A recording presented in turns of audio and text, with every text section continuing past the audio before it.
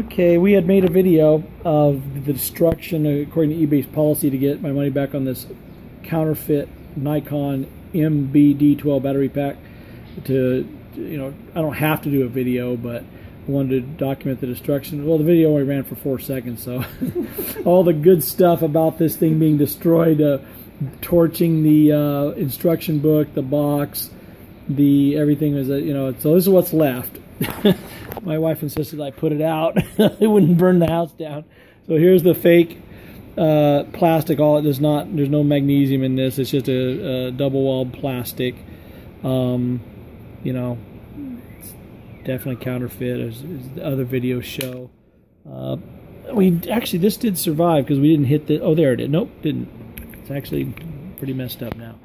It was on the fire. So that's the ENEL15 battery holder, and then there's another part of the thing. There's that serial number that the fraud unit came with. There it is. So that's in the other videos also.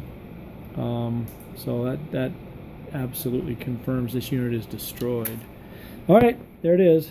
So I'm going to send this off to the seller, and then make a mention of it on the affidavit I have to sign for eBay, saying it was destroyed. Again, no video was necessary or requested by eBay. I just want to add this to the mix, and that's what's going to happen. It goes to the seller and to eBay. I should get my money back within a few days. Okay, if any of you out there bought last few months one of the 24 fake Nikon Mb-D12s from a seller called Heilpro, Heilpro, you can get your money back by going through the eBay guarantee system, resolution. Just give them a call them up and get it started as a counterfeit item claim. Thanks a lot for watching. Bye bye.